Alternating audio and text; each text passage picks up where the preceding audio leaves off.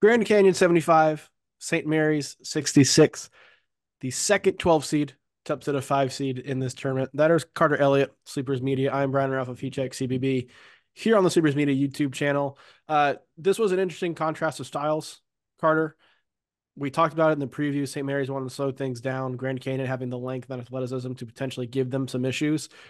And it gave them some issues. St. Mary's did not shoot the ball well at all. Aiden Mahaney was 5 of 21 from the field.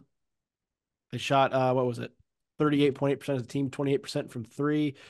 Grand Canyon dictated this game for the most part and made St. Mary's uncomfortable, which is, I think, a sign of quality team in Grand Canyon. Yeah, and I've been high on St. Mary's all year, as you know, as we talked about on the preview. You tried to tell me I wasn't buying it. But the reason why I was so high on them was because of their execution on the offensive defensive end and their ability to be so physical with Mhm. people. Like, I look back to the Gonzaga game that happened in the WCC championship. They didn't let Graham Ike or any of those guys bully them whatsoever. They were so physical, so tough. And you know what? I came into this game thinking they would be able to do that, but to my surprise, Grand Canyon was the more physical team. They dictated everything, Yeah. every step of the way. And to be honest with you, Grand Canyon, in my opinion, didn't even like play that well. I don't want to say not that well, but like they didn't shoot the ball crazy or anything like that. Right. Only 27% from three, 42 from the field. They were also at the end of that game or in the last 5 to 10 minutes, they were trying to take every worst shot available to give St. Mary's a chance to come back. I mean, I think if I was playing a drinking game where I took a shot for every time Robbie Hummel said, you know what, that's just not a good shot in the last 10 minutes, I would have been very inebriated. But they were just, to my surprise, they were the more physical, more athletic team, and Mhm. they knocked St. Mary's off their pivot, and they weren't able to, get it together. I'm glad you picked up on that because Robbie Hummel was his fourth game of the day in Spokane. Grand Canyon team that should have had that wrapped up long before they did, and just terrible, terrible shots. I mean, just like I'm like, oh my, like, there's no way He, he just took that three with 20 seconds on the shot clock, or there's no way he just did this yeah, pull up two. Like, what's going on? Robbie Hummel was so frustrated, and it was hilarious to me at 1 a.m. sitting there like, can we just get this over, please? But I really like this Grand Canyon team in general. Talk about that in the preview. I think they proved why in this game. But I also have not been a fan of St. Mary's. I've thought this team was somewhat overrated because their offense reverts back to being an average to below average offense when they've played good teams, NCAA tournament level teams this season. They turned their season around when they got into WCC play, and there weren't many of those games on the schedule. It was pretty much just Gonzaga. Gonzaga, the first matchup, was not playing the level they are now. St. Mary's won by two, and then Gonzaga went and won at St. Mary's, and they won the WCC tournament championship, and you have to give them credit for the way they beat Gonzaga in that game. But I didn't have confidence in the offense not going through a rut. Like we've talked about Tennessee being a team that you just know at some point they're going to go through a difficult offensive stretch, and in past years that's been their undoing and why they have not made the runs that they've been projected to make. The St. Mary's team is very similar to that. And you in this game, they were behind. Start of the second half, Grand Canyon made a couple of threes and pushed it out to like a 7 point lead. St. Mary's was able to cut it to one. Well, then Grand Canyon went on a 17-1 run over the course of 5.5, 6 minutes, where St. Mary's didn't score a basket for 6 minutes. That changed the game. I mean, that completely flipped. Had to take St. Mary's out of what they wanted to do. They had to play faster, which they actually were pretty effective doing. They got some pretty good looks in transition, which made me wonder why they don't do that more.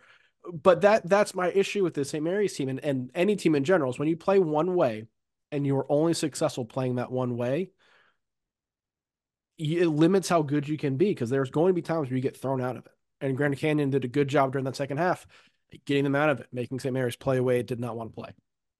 Yeah, and they were just they had them shake like just you look at the box score after the game and you go to the turnovers and they had 13 of them, which is not like anything just completely crazy for St. Mary's, but like not the best.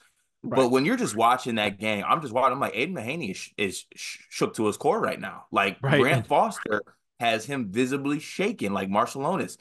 was visibly shaken and could not get to his spots. They couldn't dribble. They were taking the ball. There was a stretch during that 16-1 run that you talked about where on the other end, when they were getting stops, it was St. Mary's trying to drive, and they were just they stood them up. They weren't able to get Yeah. past them. They weren't able to dribble. They took it right from them. Marcelonis had 5 turnovers in this game, very uncharacteristic for him. He's been great all season long. Mahaney 5 for 21, 3 for 13 from three. Like they just Grant Foster just had Mahaney in the torture chamber. To be honest, like he was trying to get past them. Mahaney was, but like Yeah. Hummel pointed out in the broadcast as well. Like uh, on one end of the floor, they weren't able to get past guys because, Mahaney, for as good as he is, he's 180 pounds. Like, and he's going up against like 200-pound guys in Grand Canyon, and Right. they're putting the weight on them on the defensive end, and then on the offensive end, they're just going to the hole hard. And that's they shot 36 free throws in this game, and they earned all of them because they were the more physical. They were literally physically going at them and putting pressure on them. Yeah. My deal with St. Mary's too, I think you saw this come into play. They have a really great system. Randy Bennett's an awesome coach, has a really great system. There's nobody who can create out of structure. Aiden Mahaney is probably your best bet. When he has to, he has games like this where he goes 5-21, and he's not as effective. And Grand Canyon did a good job of making them create out of structure, and it certainly played to St. Mary's weaknesses as opposed to strengths. Want to get your thoughts on Grand Canyon moving forward here in a second, but not before I let you know that this video is brought to you by MyBookie. MyBookie is our sports book of choice here at Sleepers Media YouTube channel. You can continue the bet the nonstop action of March Madness. First round is down. We still got 5 more rounds to go, man. We still got 5 more games teams got to win to go all the way through this. MyBookie be there to take you all the way through it with a huge selection of straight bets, props, and odd boosts, however you want to play. MyBookie makes it easy to do so.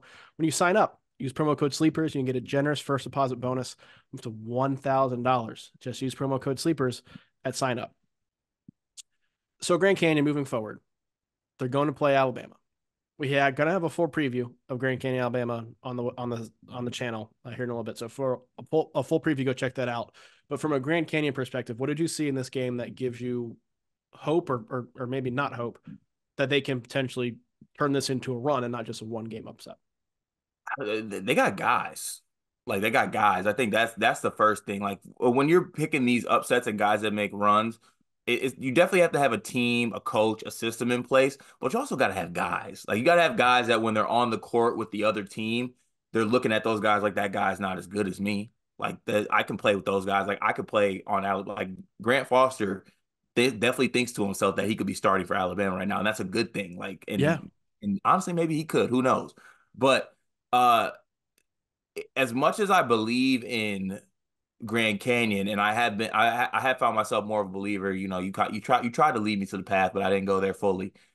The thing that makes me feel better about their chances is that they actually are going up against Alabama next, mm-hmm. and like we're not doing the Alabama game preview right now, but I will say Bama left the door open for Charleston. Charleston didn't want to go through that door.